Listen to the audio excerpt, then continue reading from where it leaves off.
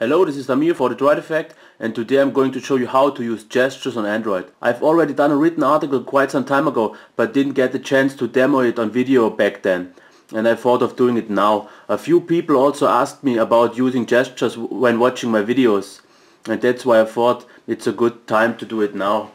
I will just quickly show off both apps, some of the gestures, and if there's enough demand for it, I will do a detailed walkthrough of both apps, how they work and how to set up all the possible gestures. Okay, let's start with introducing Overlay Launcher. Overlay Launcher is definitely more limited in terms of the number of gestures and such stuff, but therefore the hotspot itself is more customizable. Let's start with the hotspot settings. You have 4 hotspots in the Pro version, only 1 in the free version, but 1 is enough to get a feel for it. One thing I would recommend you is to make the hotspot visible at first when setting up the gestures, just so you get a feel where they are and how thick they must be to work properly for you. Once you don't need them, you can turn them off. What you can do or change in the hotspot, you can change the width, the length, the position and the margin. You can set up to 7 actions, which would be left scroll, right scroll, down scroll, up scroll, single tap, long press and double tap.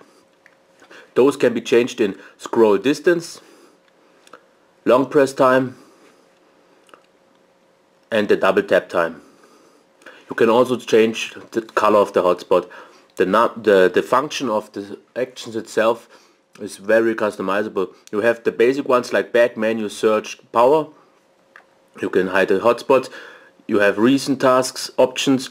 You can use applications, notifications, practically everything. If you use shortcut, you can set up every shortcut you can on your device like you want it. There's no limitation here.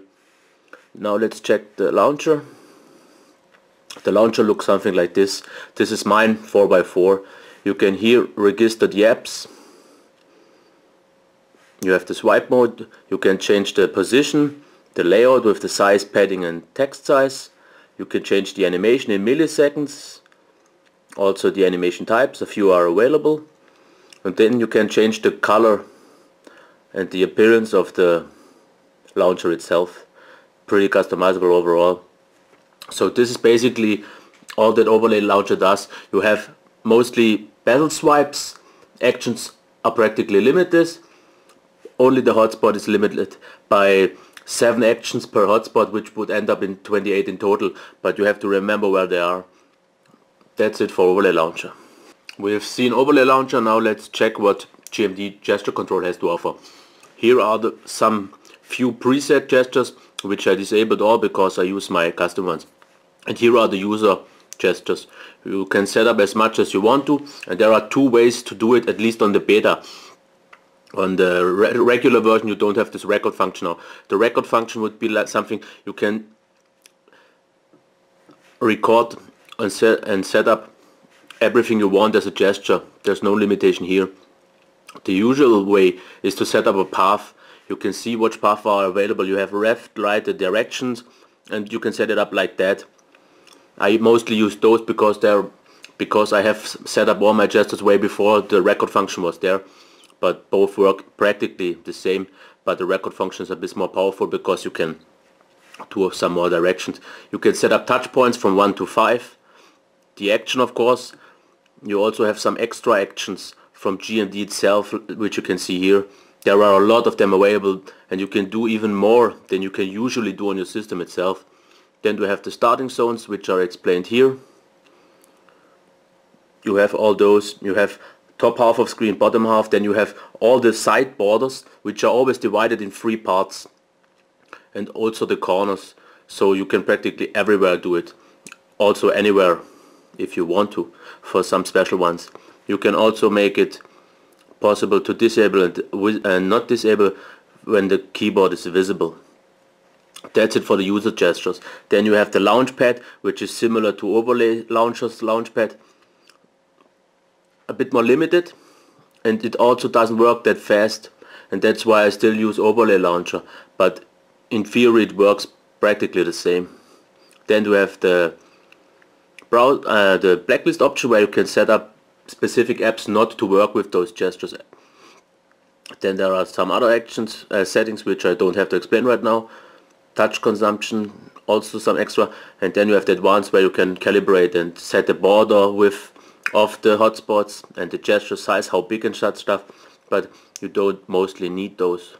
You can change that if you are more a pro of this app and do some specific tweaking. But otherwise that's it. I have to say, if I had to rely only on one app, I would definitely use GMD Gesture Control, because it's so much more powerful. It gives you way more options, not that limited. But if you want to mostly use bezel swipes for the more common stuff, you can definitely use Overlay Launcher as well. It works a bit quicker and is way easier to use and set up in overall. But definitely both apps are awesome, and I use both of them because one does something better than the other, and both in combination are the perfect solution for me. Okay, I've quickly shown you both apps, and now I want to quickly show you some of the gestures I use, not all of them, but just so you get a feel of it. Let's start with the pretty basic ones. In the middle third part I have home. If I say get up, if I get here up, I have my menu.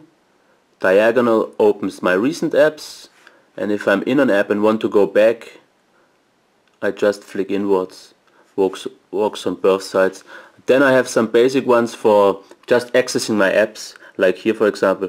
This opens Robert, down on this side opens my browser, here would be Falcon, a long press opens Tapatalk, here would be G+, here my dictionary, and you can go on and on every part, but I recommend you to don't use, let's say, these two parts, because if you have an app like G+, I can't use my gesture and my bezels because everyone triggers something, and that's why I left this one out, so I can still access the drawers without triggering something.